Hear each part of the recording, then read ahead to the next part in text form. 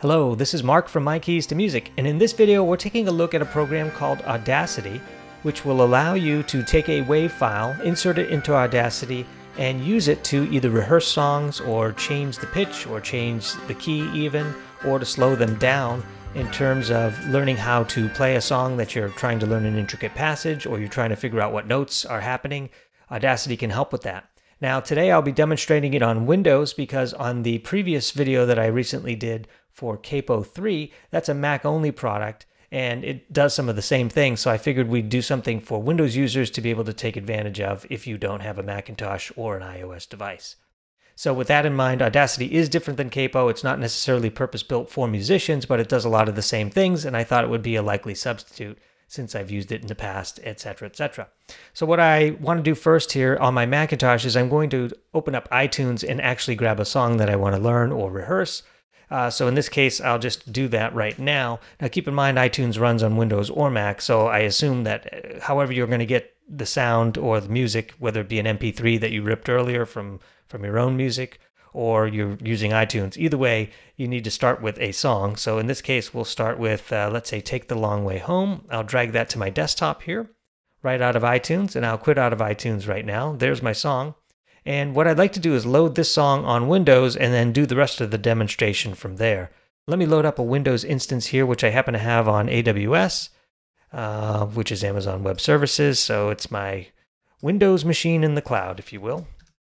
And what I'll do is I'll just load this PC and grab the file from my desktop here on my Macintosh. Here it is, Take the Long Way Home .m4a. That's the format that is sort of the default format when you drag a sound out of iTunes. It will be in that format, but that format won't necessarily be able to be opened within Audacity. So the easiest way to do this, I think, is to convert it to a WAV file prior to loading it to Audacity. All right. So here's my song. It managed to get to Windows here. Now I've got another website, and I'll put the description down below. And this website is called, I guess, Zamzar, and essentially it's created to convert files from M4A, the iTunes format, to a WAV file in this case. So I'll click here and add files, and I'll grab the particular file that we want to talk about, which is Take the Long Way Home. We'll grab that and insert that into this website here. It allows you to choose a WAV format, but notice you can even go to MP3 or MP4 or some of these other interesting formats depending on what the needs are. And I've done that, so I will click Convert. I guess I have to agree to the terms and an email when I'm done. I don't really want to give them the email, so hopefully they will let me convert this and have the file right here available for download, which is pretty darn cool.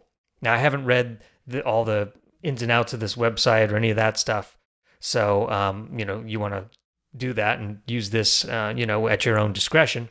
But it's just something I found. It looked easy. So now that's converted and ready to be downloaded. So let me download this so I have a WAV file to work with, and I'll just I'll save as and save it to my desktop, I think is what I really want to do. And it's got the same name, just the .wav. So I'll click Save. Here we go. And voila. I now have the song in the format that Audacity can understand. So now we actually have to go get Audacity. So let's go do that. Open up a browser and just put in a search term Audacity, A-U-D-A-C-I-T-Y, and you will likely find it as the #1 search. You'll know you're there if you see the headphones with the music sound waves here between the headphones. That's Audacity. It's asking me if I'm a human or a robot, so it wants me to find traffic lights, so I'll do that now. I don't think that's a traffic light. That's a street light. Here we go. Didn't like that, so let me do bus. Has the world changed or what? Seems like everywhere you look, there's some form of security to make sure that we're all being good citizens. All right. Now, this is the site for Audacity. This is open source software. It does run on Macintosh and Windows, and Linux for that matter. And it's all right here. It's pretty well supported.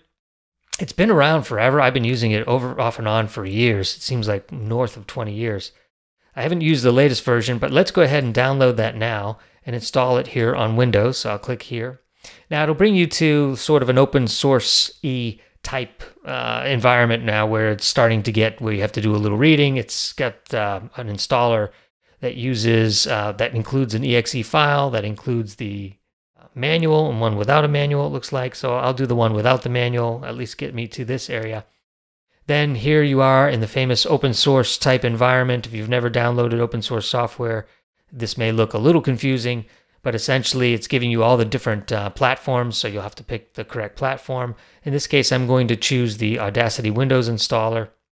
And don't be fooled, they're always throwing these additional download buttons that look like you're about to download it, so you click on that and you end up getting a whole nother piece of software that you didn't want to get. But this is just the nature of how these repositories work when it comes to open source software. All right, so let me download this Windows installer here. I do really like this green arrow that they throw at you, telling you, hey, this is where it is. Let's take a look. All right, I think it's done, so I'll open this now and click Run, and we'll install Audacity here on my Windows machine. I'm just following the wizard screen, kind of blowing through these windows one after another. I had already installed it earlier, so saying that, I had a folder created, but that's fine. This shouldn't take long at all, depending on how fast your computer is. All right, and we'll launch it here at the end. It tells me here that there's quick help, a manual, a forum, if I want to really get into this. Now, this is a pretty sophisticated piece of software, and it's meant for, audio engineering, if you will, or audio creation, or audio enhancement, audio editing. You name it, it can probably do it when it comes to audio. It even has multi-track capability and things like that. But it's not necessarily created for just musicians. I think it's created as much for sound designers and multimedia people. I mean, it's got a universal capability. And to really show you every button here would take a whole course. So we won't do that. We'll just go over the basics and just let's get this file into Audacity and start to see some of the basics of what we can do. So I will look for this WAV file here on the desktop, and I simply will drag it into this area. It's asking me, it's giving me a warning here when importing uncompressed audio files. You can copy them to the project or read them directly from the current location without copying, etc., etc. I will move the copy of the files before editing safer. It's the default, and I'll push OK, and voila. Here is a stereo depiction of my sound, the left and right channel. And if I were to look at this, and let me put some headphones on here so I can hear it. If I play a little bit of this, you're going to hear A Long Way Home, or Take the Long Way Home from Supertramp. So what I'm going to do here is I'm going to select this by clicking and dragging. I've got the whole song selected, both tracks. And I'm going to now go to this effects area here. And you can see here, I can change the tempo. It says change tempo without changing pitch. And that's really important because you don't necessarily want to change the pitch. So you can do it as a percentage here, or you can do it as a beats per minute, assuming that it has determined the beats per minute, which it seems like it may be implied that it has done that. I can change the overall length, which will also shorten or increase that. So if I wanted to change the length to something shorter, let's go 50% slower, or 58% rather. And it's going to apply that change here. And then we should be able to hear this at extremely slow speed. Let me play more exciting part of the music here.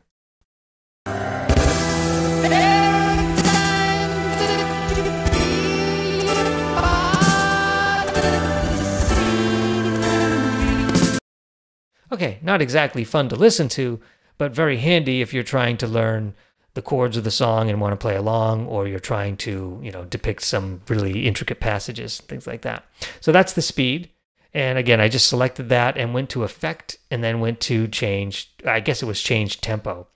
Let's load up another song here in Audacity. This time we'll pick a Chick Corea tune. This one's called Gotta Match. It has a really fast intro and a very fast head to the song. So it goes something like this.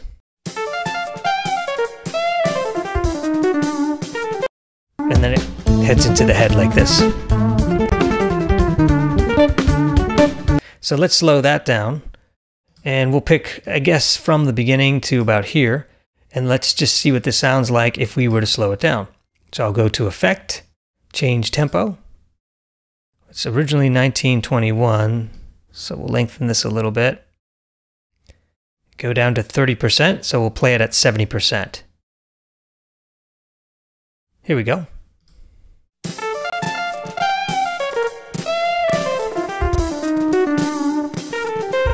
Now I notice there's a little bit of distortion as it's playing it at that slow speed, and there seems to be less distortion when it comes to programs like Capo 3, but it does get the job done.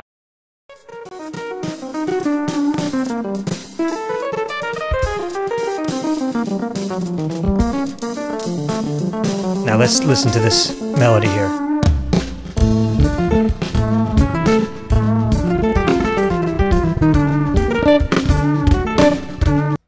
Now, short of reading music or looking at the transcription of this, this is a great way to learn these fast passages so that you can pick out the notes and rehearse. Okay, now let's head back to the Supertramp song.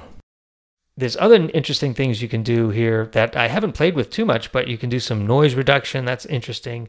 You can add other effects like echo, distortion, not that you'd want to do that. And I think the other thing that you might be interested in is change pitch. If you remember from the other video, the capo video, we could change the pitch. Now it says here, change it from, B.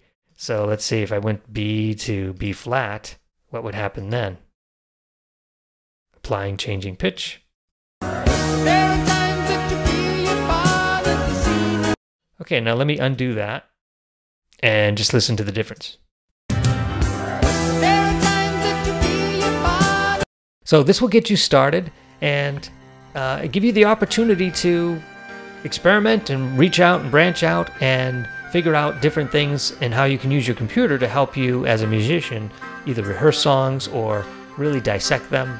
And this just gets you started. This is just the introduction to all of this stuff. But thanks for watching, and we'll catch you on the next one.